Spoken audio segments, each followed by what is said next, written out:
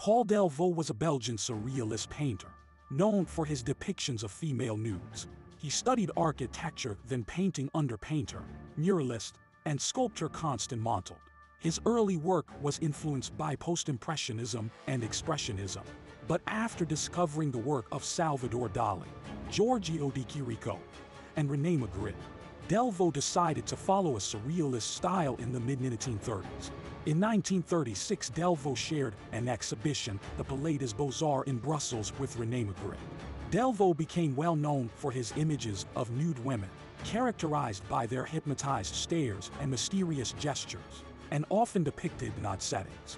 A representative Delvaux painting is the Echo 1943, in which three somnambulistic, dew-eyed nudes walk in tandem past empty classical temples, as if walking through time. His childhood obsession with skeletons added a sense of peculiarity to his works. His work is notable for its unvarying use of the same style and set of motifs. Delvaux's early studies also served as an inspiration for the mythological scenes in his works. Many patterns of squares and lines can be found in his work, which create a sense of order and serenity. Paul Delvaux died in 1994 in Ferns, Belgium.